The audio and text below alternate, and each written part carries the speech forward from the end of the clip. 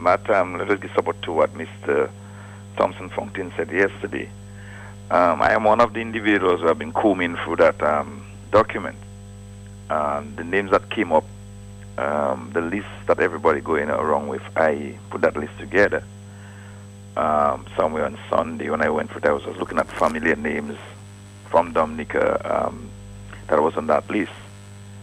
And interestingly, Matt, since I put up that list, I've been getting a lot of calls from Dominicans all over the place, even police officers wanting information because they want to find out, they want the list and to go through it and to comb it.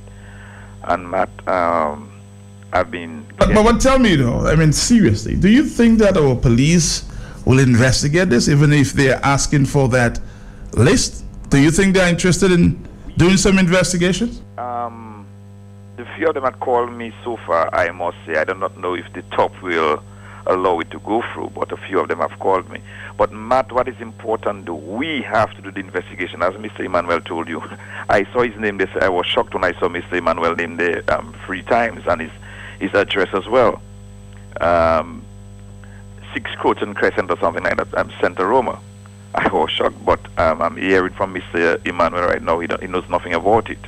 And that is interesting, and there are several names of individuals who are saying they don't know nothing about it. The families are concerned about their name being there. And when you do get some more information, you see it's leading you to a particular individual. You know, so they were using individual names to create those shell companies and for them to launder their money. And that is serious. We, as concerned citizens, politicians, the media, everybody have to get involved in getting that information out there. As Mr. Fountain said, send the information to him, send the information to the police, send the information to international agencies. Yesterday, I got 3 addresses of international institutions that do investigations like this. So I'll be sending sending information to them.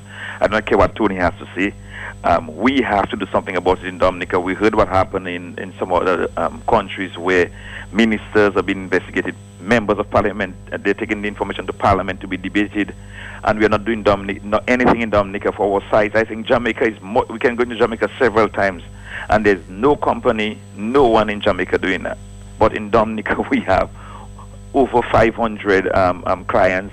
We have several companies, and what happened. Dominica seem to be featuring very prominently here. Very prominently, and Matt as well. What we have to look at, we have some of our attorneys tied to other international racketeers, people that they have listed as fraudsters. We have people like Angel Lapsing that tied to us in the Panama Papers as well. We have David Kingshoe, who was our ambassador as well, is on that Panama Papers. Lucima, and all the others. So we can't run away from it. Kieran Peanut Butts can't run away from it. Tony Astapans can't run away from it. Roosevelt can't run away from it, and all the others, because we have to find out why these companies will shell companies were created in the BVIs. But give us an address, because a few people seem to be wanting to do their own investigations. Where can they go find that information, Hector Sparks, John? The site name, you can click and type in Panama Papers, but the site name I think is ICIG, I think .org, ICIG.org. ICIJ.org. Yes, I think so. Then there's a place to tell you go in search of the database, and you go in there, you will see all countries, and you just click in Dominica, and the information will come up right there. So if you just click in ICIJ, I think it's International Consortium of something journalists. I think that's ICIG, and that's the acronym for it. And you go in there, if you just type in Panama Papers and whatnot, it can bring you to that site as well. And you go there and type in Dominica. Just click in, they have all countries, and you just click in, and you will see Dominica. You just click on Dominica, and you go in there, and you do your own research, and you can see the names. They still might maybe have some editing to do, because there are some names, Dominican Republic names that we have, but they have them linked to Dominica. So you go through it and you get all the names you find that look like familiar to you, and go and do your own research. There are people calling me and telling me that particular person works with them, that person is dead, that person is overseas, that person worked in that law office sometime before. Look, that Gun Emmanuel thing. Does it tie? What have transpired on the 25th of December 2010? Does it have any link with that? With the Panama Papers and what is being revealed right now? So these are the type of questions we have to ask, and we cannot run away from it as a country. We have to go after who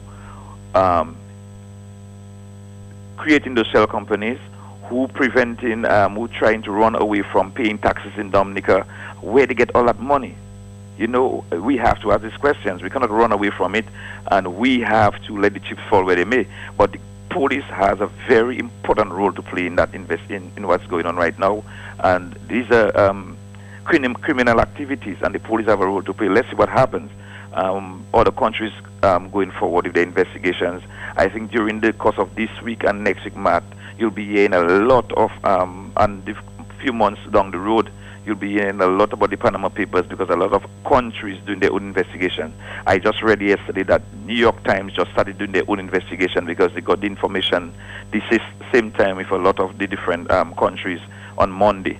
So now they're doing their investigations on companies and individuals in the U.S., and they're also looking at all other individuals around the world. So it's going to be very, very interesting going down the road. Very, very interesting. Hello, talk to me here.